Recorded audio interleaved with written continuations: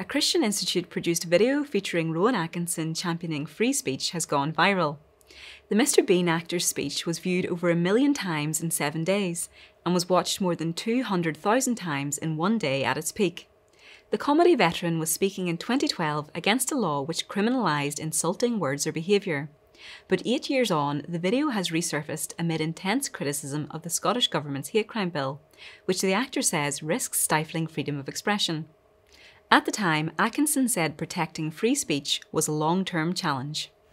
The repeal of this word in this clause will be only a small step, but it will, I hope, be a critical one in what should be a longer-term project to pause and slowly rewind a creeping culture of censoriousness. It is a small skirmish in the battle, in my opinion, to deal with what Sir Salman Rushdie refers to as the outrage industry.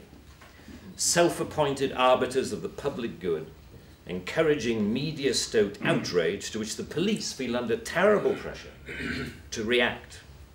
A newspaper rings up Scotland Yard. Someone has said something slightly insulting on Twitter about someone who we think a national treasure.